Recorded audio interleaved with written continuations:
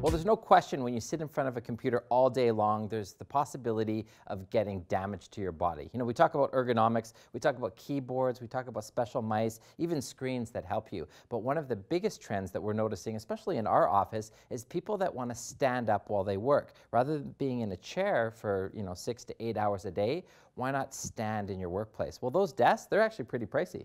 Yeah, the thing is about the standing desk is sometimes I want to sit down, but after lunch, I really want to stand up because all that food is all in that my digestion and I get all tired and stuff. So it'd be nice to have the best of both worlds. Yeah, well, we came across a really inventive company that have come out with what's called the Oristand, and this may look like a cardboard box that we're going to use to pack up this computer, but in fact, it's a lot more than that. This is a cost-effective way to transform an ordinary desk into a literally standing workplace. So if I just turn it here, Andy, why don't you just go ahead and demonstrate?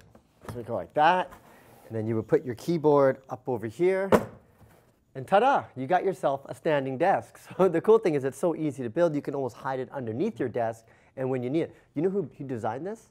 The folks from Hootsuite, your buddy Ryan Holmes. Oh, there you go, Ryan Holmes. It's actually his neighbor. Yeah. They live in the same building. They came up with this idea. It's a very affordable solution of having both a standing desk and a sitting desk all in one. You know, when I first saw it, I sort of chuckled and I laughed and I thought, are you kidding me? It's a cardboard box that folds into a table. Like, it didn't really make a lot of sense to me. But it is an interesting concept, and I think that you could take this concept from cardboard and maybe build it even into plastics to make it a little bit more aesthetically looking for your office place, to fit in better. Put a little IKEA into it. This looks like you're moving, you're moving out next month. But that being said, I'll just flip it around over here so we can both look at it. So one issue I have with this right now is, like, you can see I have a full-size keyboard with the numeric pad on here, and it's not really designed for that. It's designed for those kind of small, compact keyboards. You get nowhere for your mouse. Because I have nowhere for my mouse right now. Like, I got really, no real estate. So I would almost want to modify this to have some type of mouse tray come out here or something like that. Maybe a little bit of duct tape or something to modify it. But